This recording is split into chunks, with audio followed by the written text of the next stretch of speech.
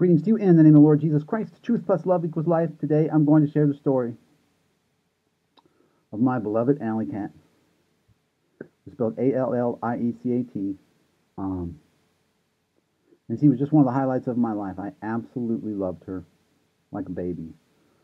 Growing up, I never thought I'd be into cats. I was in college. It was maybe 1994. A friend of mine was looking at these Bengal cats, which my brother would later get a couple of. And I went and looking at them. They were like $300 or $400. And I thought, wow, they're really beautiful cats.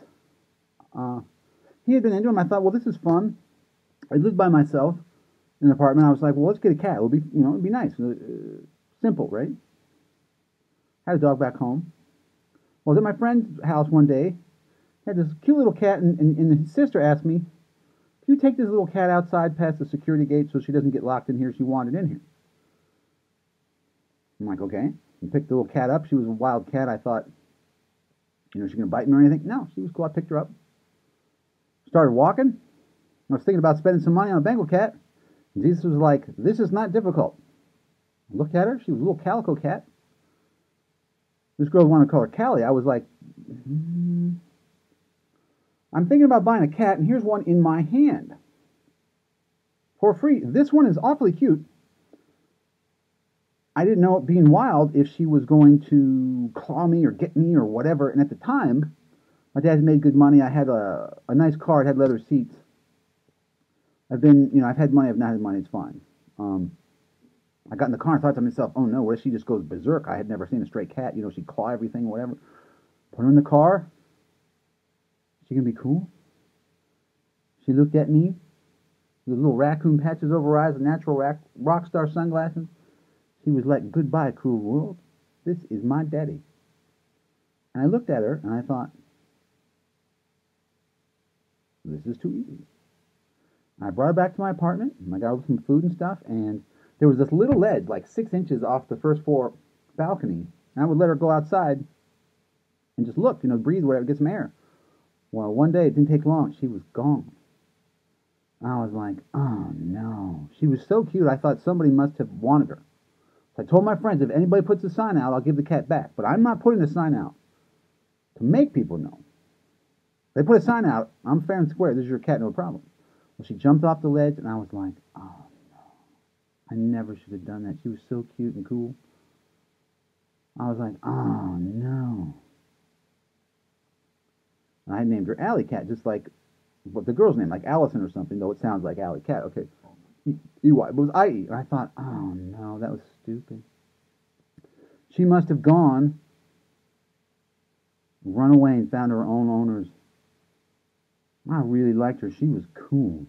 She had a little zebra stripe in the middle. She had a porcupine tongue. And she looked like a squirrel's tail. Those are the 4 animal parts of Alliecat. She had natural raccoon rockstar sunglasses. She had the cutest meow. I just thought she was the coolest thing. She was gone. I was like, oh no, I better start looking for him. I bet she took off. I woke, I don't remember if I woke up or if it was a couple hours that came by. And I was like, she was gone. She just went from the ledge over the stairwells. Long story short, I turned around. There was a little pool in this apartment complex, and they had palm trees because it was Texas. It was in Austin. And I was like, oh no. I'll never see. And she popped her little head up. Right up outside of that little date palm tree or whatever, and she was like, meow. And there she was, this little white calico cat with the black patches over her eyes and the little calico thing. And I was like, oh man. I picked her up and I never did that again.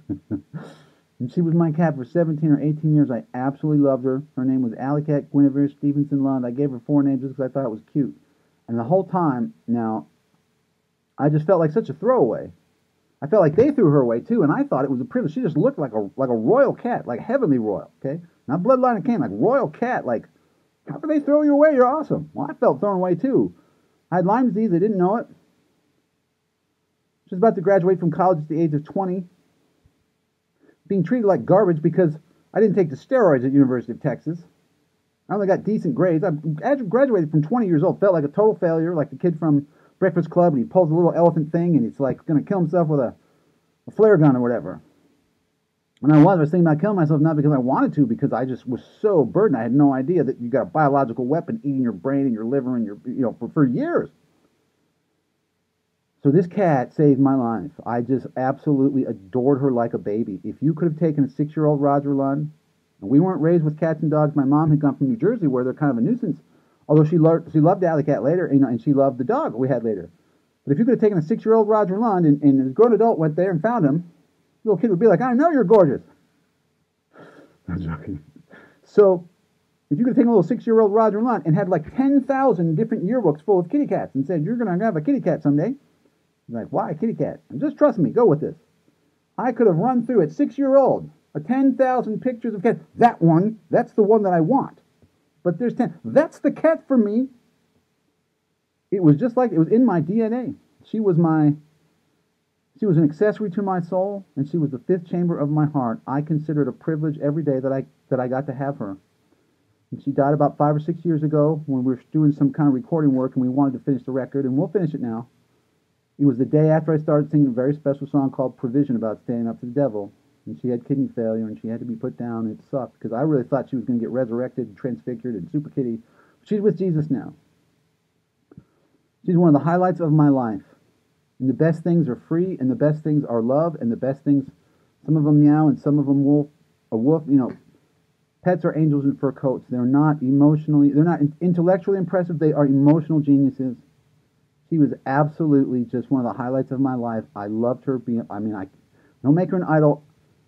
She was my friend. She sits on Jesus' throne. She was literally prime critter of all time. I'm not joking. We took down the devil together when I knew I was the man-child. Nobody was with me at the time.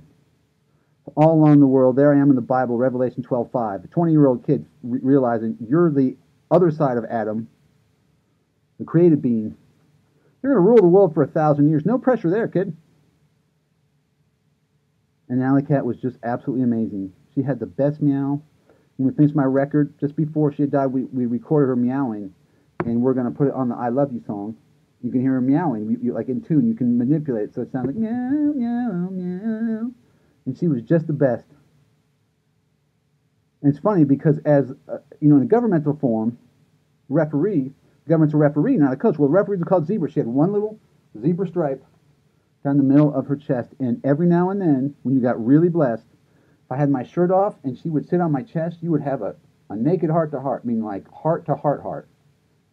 And every now and then, rare, I'm talking like 5 times in my whole life, like Elijah the prophet stretching out his hands to the kid in the form of a cross, giving him the breath of life, resurrecting him, she'd give me a wide grip. It was a blessing every time. I'm talking maybe 5, 10 times top in my life. A wide grip, heart-to-heart with her dad, loving on the kitty cat. She was amazing. I won't let the devil turn him into something sad. This is how he got to be. You turn him into a positive. I'm going to see her in the kingdom of heaven.